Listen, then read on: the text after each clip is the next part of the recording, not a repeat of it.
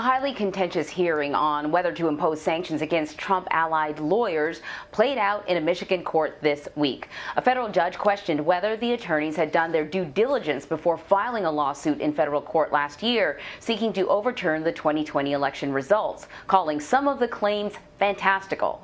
So joining us now for a deeper dive into this is Washington Post political investigations and enterprise reporter Rosalind Helderman. Thank you so much for joining us. Rosalind, explain what happened during this nearly 6-hour marathon hearing.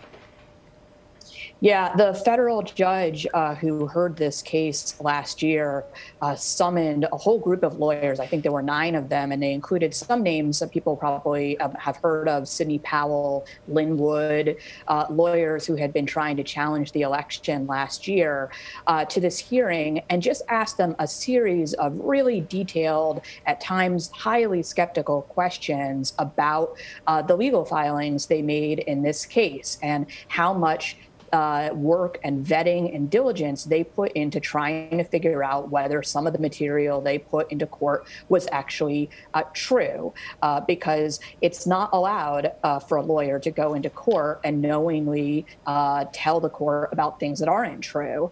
And so this was all by way of deciding whether she is going to order that they be disciplined for filing this case. So is it likely the judge will decide to discipline these lawyers? And if she does, what are the penalties looking like? Well, certainly based off of her tone at the hearing on Monday, she is contemplating disciplining them. You know, she's certainly considering it very closely. We would expect a ruling on that maybe in a couple of weeks, a month, 6 weeks, something like that. The options, the easiest thing she could do is order these lawyers to pay the legal fees of their opponents in this suit, which were state entities in Michigan and the city of Detroit. She could also impose a separate monetary penalty on them, a punishment via money. The other thing she can do is refer them for proceedings to various other organizations, offering her recommendation that they be potentially disbarred. So obviously that would be the most serious consequence for them, although she cannot personally, this judge, disbar them. She would have to refer them to other entities, potentially with a recommendation that it happen. So Attorney Lynn Wood actually posted clips of the hearing on the social media site Telegraph. I don't think you're allowed to do that, I would presume. What sanctions could he face? Well, this is a tricky thing because in the pandemic, a lot of court hearings that used to not be put on the internet have been broadcast so that people can participate remotely. The court was very clear in writing associated with this hearing that you are not allowed to record or rebroadcast it. I think a lot of people did, and he posted a clip, he says, that was recorded by someone else to Telegram, as you noted. There has been a motion, I believe, from the city of Detroit that he be held in criminal contempt for that. He has already taken that down. I don't know whether the court will consider holding him in contempt. The rules in the pandemic are a little tricky around this. It is an unusual thing to be broadcasting court hearings over YouTube anyway, but the court could certainly scold him and make clear that that was in violation of her directions. Will we see more hearings like this in other states where claims of election fraud are filed? Yeah, I would expect that we're going to see additional hearings like this. The process has already begun, at least in Wisconsin. In the Wisconsin case, it's actually a lawsuit that was filed by the Trump campaign itself. And Donald Trump is one of the people who the judge, who has been asked by one side to be disciplined for the filing of the suit. There's an unrelated case in Colorado where there's a sanctions hearing this Friday. So I would expect to see a number of these around the country as judges consider whether these lawsuits that were filed challenging the election were so frivolous that lawyers should actually be sanctioned for having filed them. So several states have actually opened criminal probes into the unfounded election fraud claims. Can you tell us where those investigations stand now? Sure.